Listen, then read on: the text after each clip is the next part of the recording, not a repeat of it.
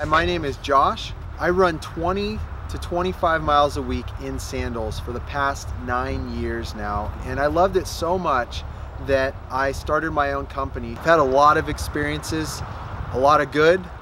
I've definitely had some bad ones, and everything in between, and I just want to share with you everything that I know about it, and hopefully you can use some of this, avoid some of my mistakes, and hit the trails yourself.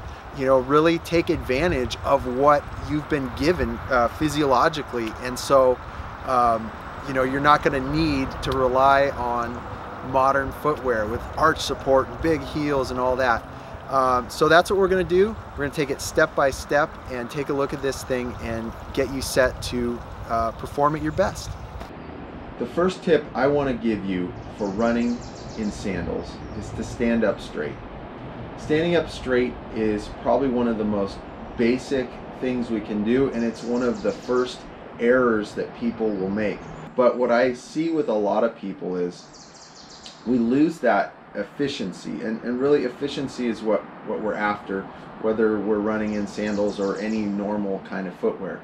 But what happens is we get tired, our technique is going to break down, and to keep good technique, you know, we have to stay in an efficient form so that we can keep that technique going. The more we break out of that, the harder it's going to get. So early on when people start running, you'll see them, especially if they're not conditioned very well, they're going to start to drop their chest, maybe their pelvis back and their chest down, or their arms are going to kind of swing all kinds of different ways, and they're going to be doing whatever they can to sort of lessen the impact of going through the process of running. And so, but when they do these things to compensate for the lack of maybe conditioning and ability to maintain that technique, they're actually going to make the running harder on themselves. So the first thing we want to do is we want to stand up straight. Now, when I talk about standing up straight, we don't want to overdo it and we don't want to underdo it. So we want to get to where we're tall and we're comfortable. The next thing is we are going to lean. There's going to be a slight lean forward. A lot of people have described this in other videos, but you want to get to the point just before you're falling forward. So we're going to have a slight forward lean. And then another thing that helps me when I'm standing up straight, or to stand up straight, is I fix my eyes on a point out in the distance, and I want to keep my head from bobbing. Okay? When I'm running, I'm going to keep my head fixed on that same point, and if I can do that, I'll stay relatively tall. This is going to be important because if we stand up straight, if we stand tall, we're not going to dip down too far. That means our stride isn't going to become inefficient.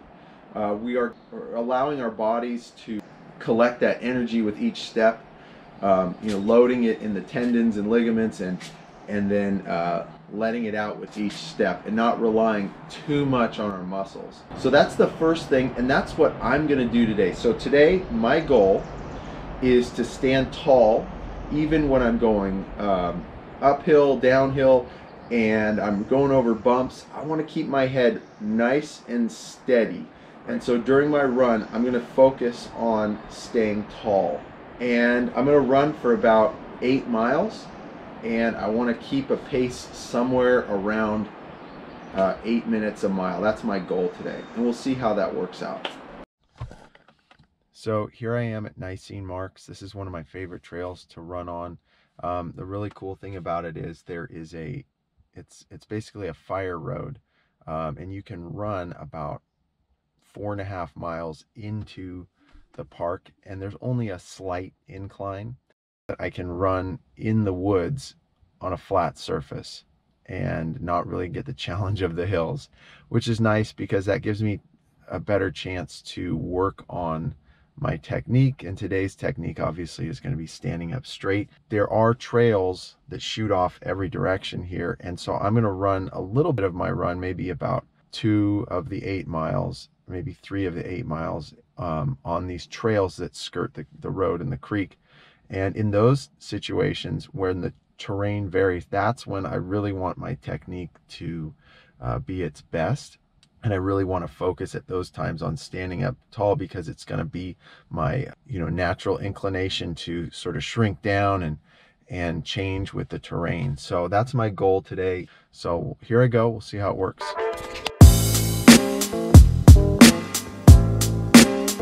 Into the trail portion of the run. So I'm just going to be running along between the road, the fire road, and the creek for a mile or so here. And this is where the challenge really starts for me, is trying to keep my head up and keep all those good running patterns, especially right now, just staying tall while the terrain is changing under my feet. I think that's always the big challenge, no matter what aspect of training or to run, to maintain that good technique no matter the situation. Shoot, gotta hit my timer again. Downhill the rest of the way, and I'm really gonna work on staying tall and downhill, maintaining my speed, and just take advantage of that little boost from the downhill. So here we go. Staying tall, staying tall.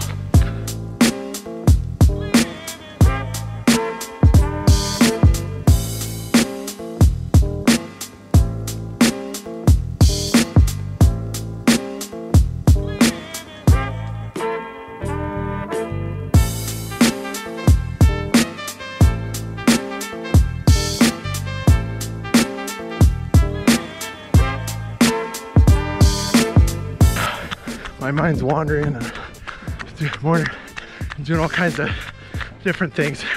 So thinking about stuff. Gotta keep the eyes on the prize. Last mile was really good. 6:34. Man, I was cruising. And a lot of that is because I'm focused on good technique. Good. So here's how it went. It was pretty good. Probably the hardest thing was holding this camera. It made the run a little choppier than I wanted. But other than that, I really focused on just standing tall. And I really think standing tall is the place you need to start with your running, especially in sandals or whatever you're doing. Stand tall, because you want to put the biggest pieces of your body in the best position for success.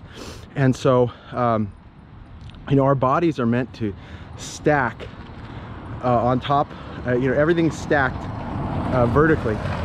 So if we can start by getting that initial stack right, a lot of the other stuff is going to start to fall in place. Now we're going to go over more details as we continue to do this series, but it was a good run. I think it was successful, and we had some fast times too, and I think that was because of the technique. In any case, I hope you learned something today, and we'll see you next time when we teach you how to run in sandals. Later. Thanks for watching this video. If you enjoyed it, hit the like button, leave a comment, and subscribe to our channel for more weekly content.